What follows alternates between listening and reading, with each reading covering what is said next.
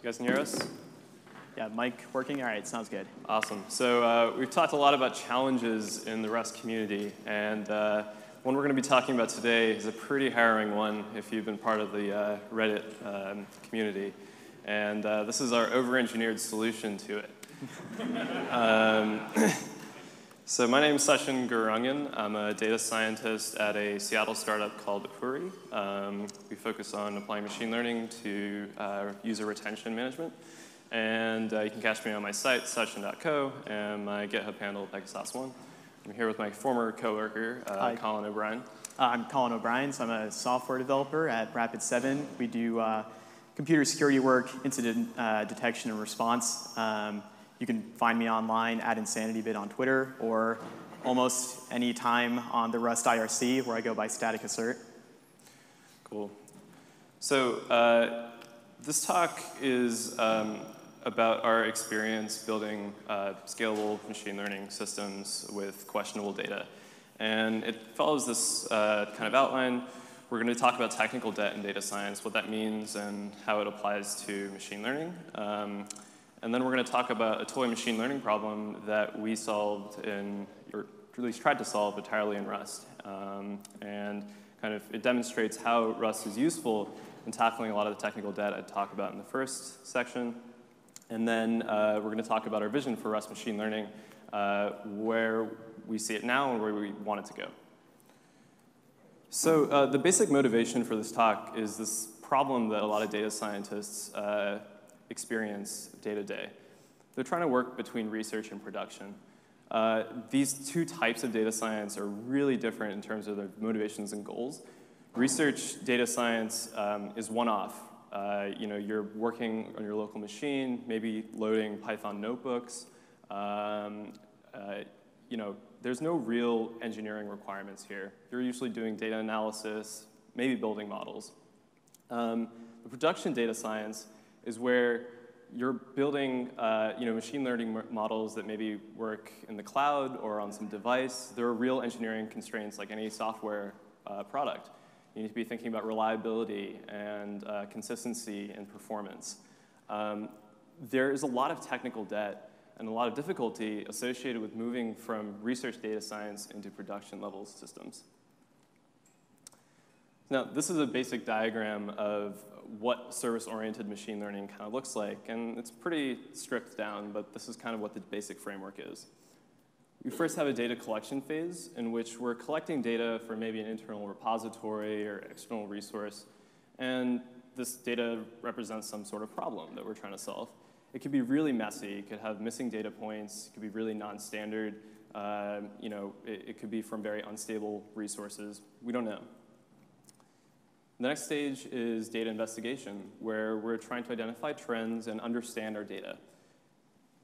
We use these trends to extract features on our data. We try to normalize the data, try to get into a format that is very machine learning friendly and friendly to the model.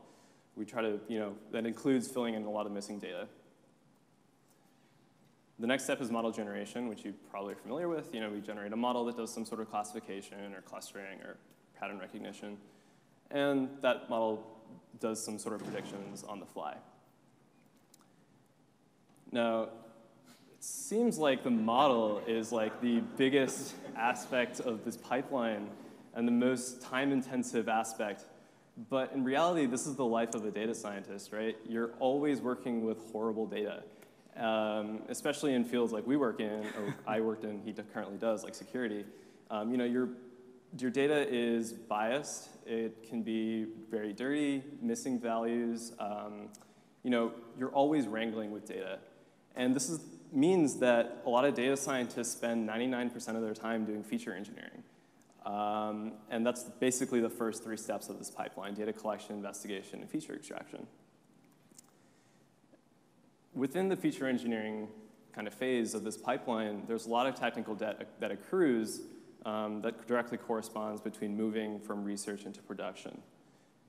First we have a lot of siloed teams. Researchers and data scientists usually work in organizations that are kind of sectioned off from engineering. And that means that a lot of code that is handed off into production has to be re-implemented to meet engineering requirements. Pipeline jungles can arise from complicated transformations of code that are hard to scale, hard to reason about, hard to maintain. And unscalable experiments in which you are handed monolithic code, maybe written in a language that is not well suited to parallelism, cannot meet the requirements of the organization on a production level. And on top of that, you have all the normal technical engineering debt that you accrue with any software product. So this is a really big problem.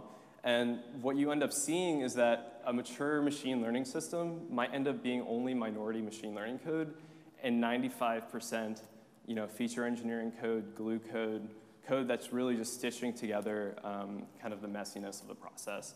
And we got a lot of our motivation from a paper out of a Google group that discusses this at length, and we cite it here. Long story short is that building production level data science services is really, really hard. And one thing that gets overlooked a lot is that machine learning services are not only dependent on the quality of the model, but also quality of feature engineering and data ingestion.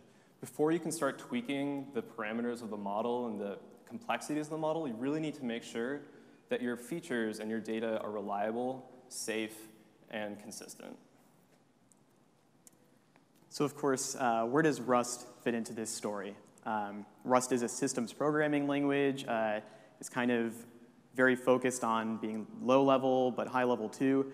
But what Suchin and I have found is that what makes Rust a great systems language, the safety and high level abstractions, also helps us pay down tech debt very quickly in some of the smaller projects that we've done together. But we wanted to see what happens when we take Rust and apply it to something where you accrue this tech debt so rapidly and in these kind of unique ways, essentially applying Rust to the machine learning data science process.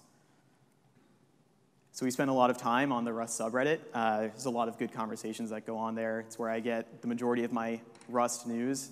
So let's have a look at some of the posts on that subreddit. So we have Vaga, this container tool. Someone's looking for feedback on their Rust program, a blog post on interior mutability in Rust, and then I'm streaming Rust for a while, come watch me die. And if you've spent time on the subreddit, you may have seen a post similar to that one, and it's a little confusing when you first see it.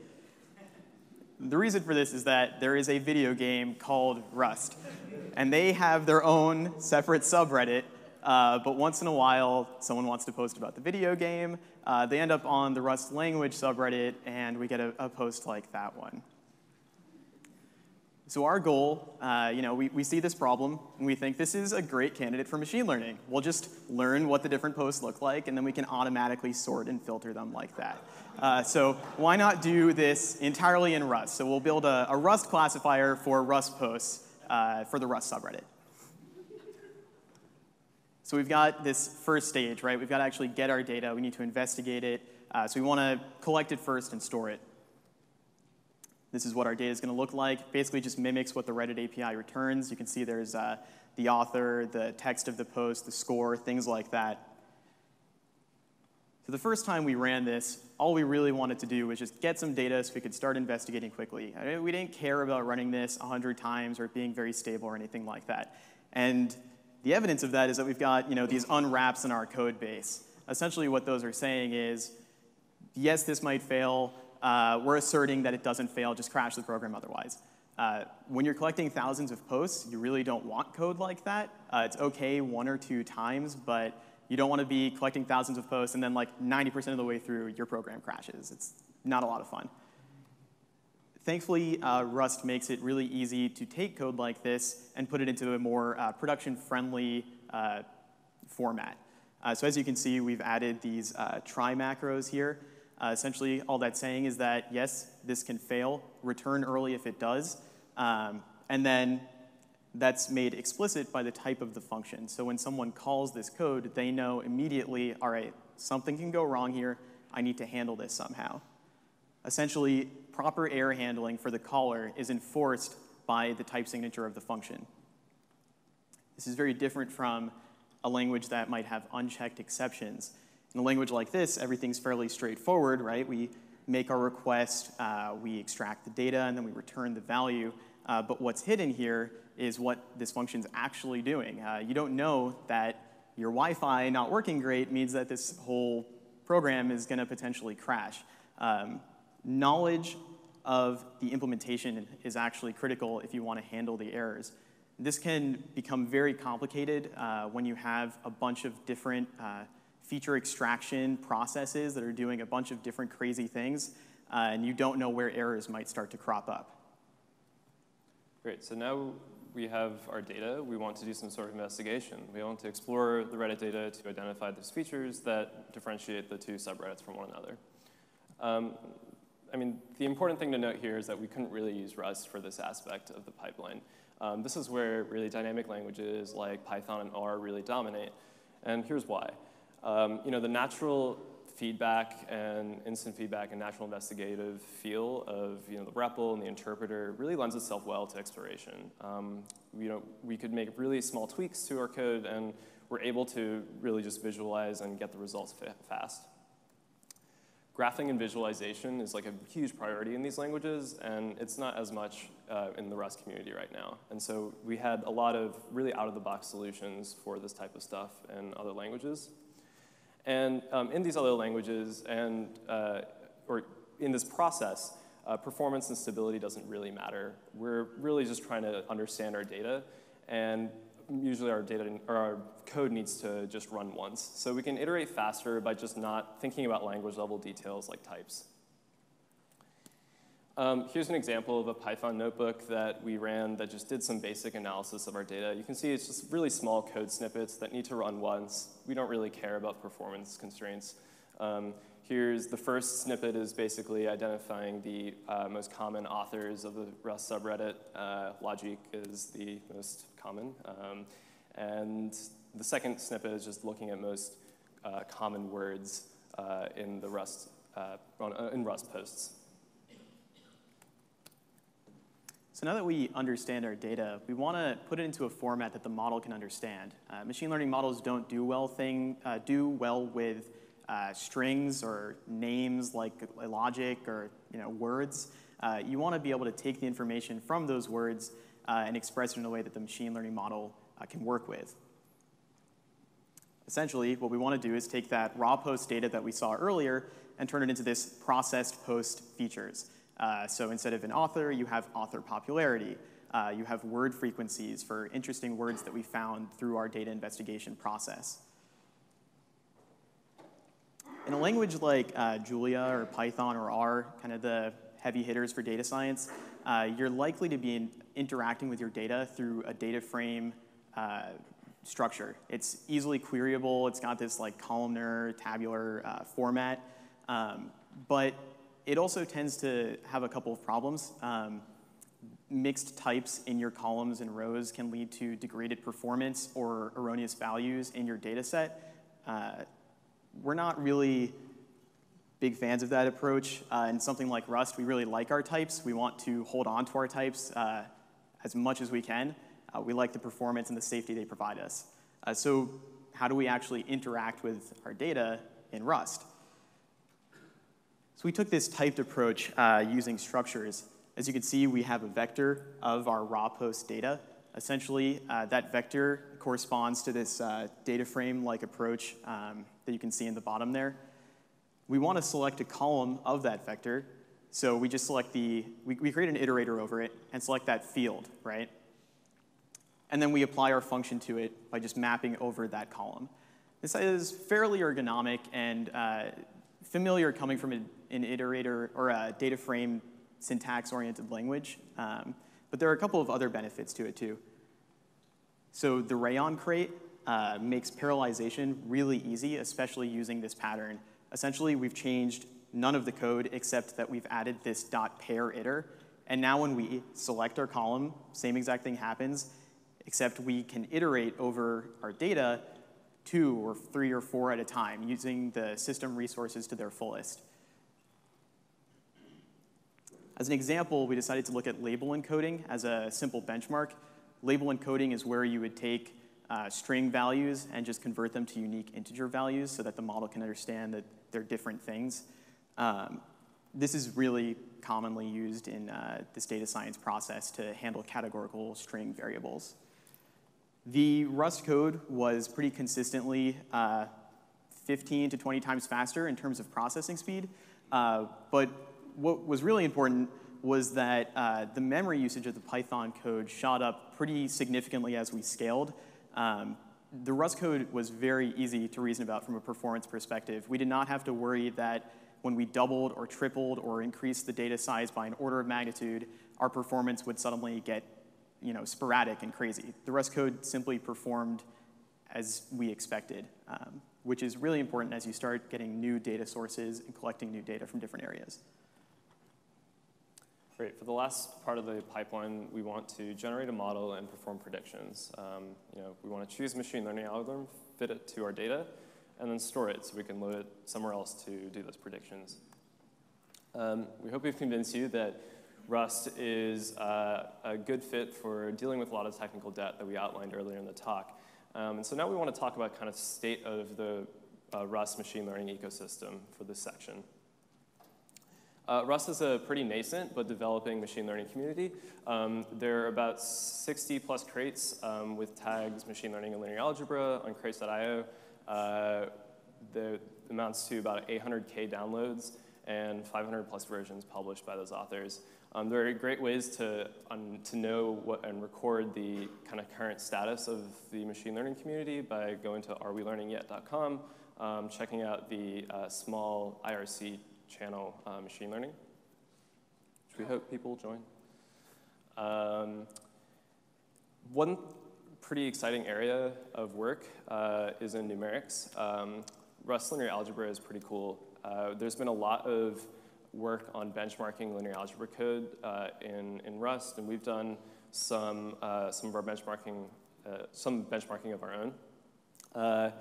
Here you can see some benchmarking of the dot product in Rust and comparing that to OpenBLAS, which is a Fortran optimized package that's used in a lot of really popular linear algebra libraries. We were able to achieve pretty comparable performance to OpenBLAS on our local machine by easily parallelizing with Rayon. And this makes us really optimistic about work in this area, and we really hope that people do more work in this area. This is the basic code for model generation and prediction. It's really simple. We're just fitting our model to a feature matrix with some ground truth labels and then performing predictions on novel data. We can serialize the file to disk and then deserialize it for predictions. We ended up using rustlearn as our library of choice for model generation, and we chose the random forest as the basic model for doing the predictions. What was the final result? How did we do? So this is some example output. The basic output of the model is a probability score between 0 and 1, how likely it thinks that this particular post is part of the Rust subreddit. And so you can see what's your favorite piece of Rust code is pretty likely to be part of Rust. Never let your guard down around nakeds is probably not part of Rust. So it's cool. The model was able to pick that out. But the interesting stuff is the more confusing posts, like ability to copy/duplicate maps. So I wouldn't. If you just showed me that, I would have no idea what subreddit it was part of. But and the model seems to be slightly confused, but probably due to the text within it, it accurately chose it as a playrust post. Here's the general accuracy of the model. We had about a 99% accuracy, as shown by this graph, and that amounted to about like a 98% false positive rate, true positive rate, sorry, and less than 1% false positive rate. So that was really good. We were happy with it. Here are the top features that we'll pull out of the model, really around word frequencies. So you can see things like IO, Rust, GitHub, ampersand, which is cool. And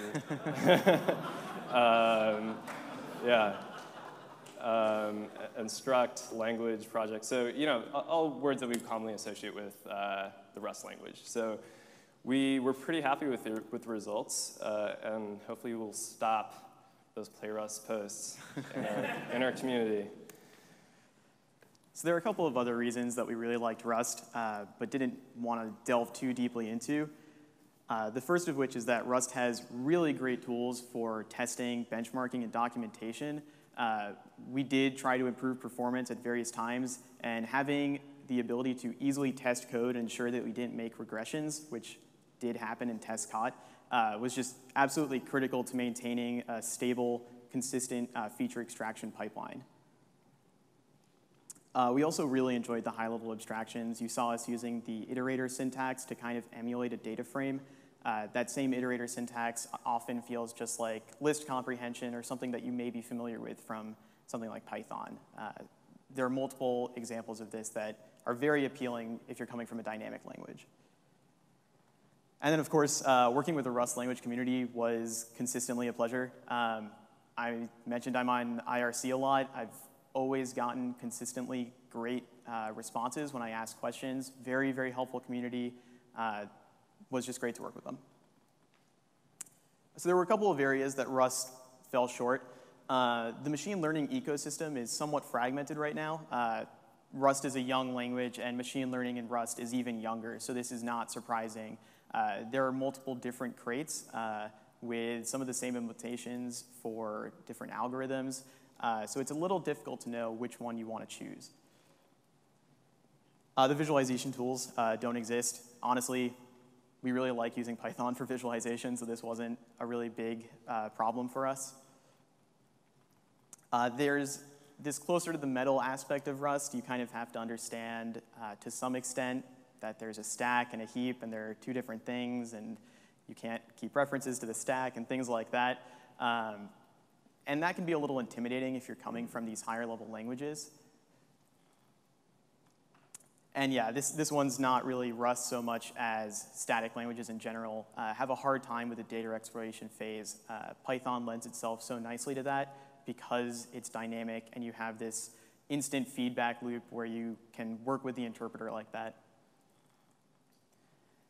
And the machine learning community is still kind of sparse, and this goes back to the ecosystem being a little fragmented.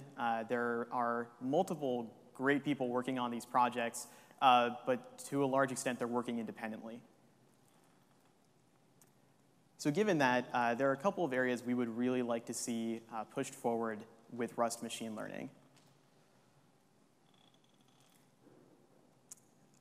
So we want to see Rust promoted for this one specific area, feature extraction. We personally feel that Rust is actually ready to be used in this area.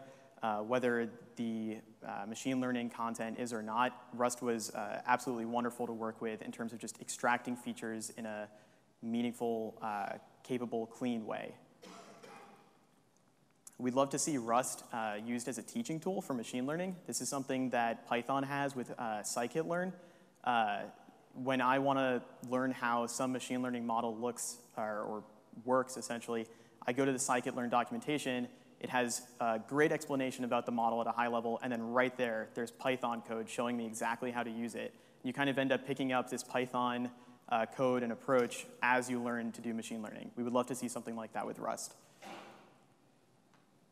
We would also really like to see standard implementations of data science tooling. One project that was particularly interesting for us was the ND-array matrix implementation. Right now, the machine learning community hasn't really centered on any one in particular, so different models use different matrix implementations, and that can be kind of a sticking point when you're trying to test out different areas of code. And we'd also like to see the community around machine learning start to grow more of a focus and create goals for themselves and take actions towards those goals. I think everything up until this point is something that Rust is perfectly capable of dealing with, but it's about the community getting involved and having buy-in and starting to talk to each other more. Different crate authors for these machine learning algorithms, we would love to talk to you about how we can start making moves in this direction. And I think that's all we've got, yeah. So does anyone have questions? Oh. Let me run the microphone. Yeah. Questions. We have about Thank you, 5 Steve. minutes for questions. We can probably take 2 or 3. Nice. Yeah. So are we going to get a bot on our Rust that automatically posts saying, did you mean to post to play Rust? That is like the long-term plan, definitely. I've never worked with like Reddit bots, but we do have a system where you could query it and you would get back your prediction score. So it's just a matter of... We need to coordinate with the moderators with that. Yeah. That'd be awesome. Yeah. Oh. You should say who I picked for the next question. Sure. Suchin, you go for it. You.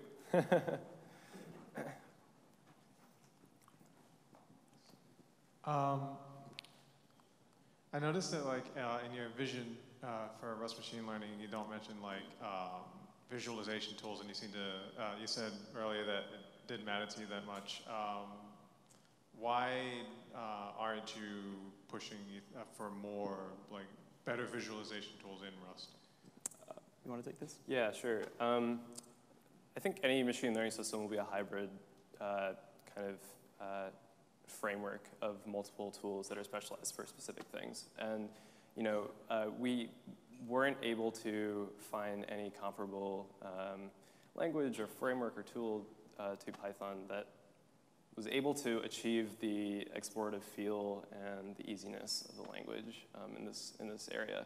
So we kind of see that Rust is pretty optimized for the feature engineering aspects, the processing, and achieving that performance that you need for that area of machine learning.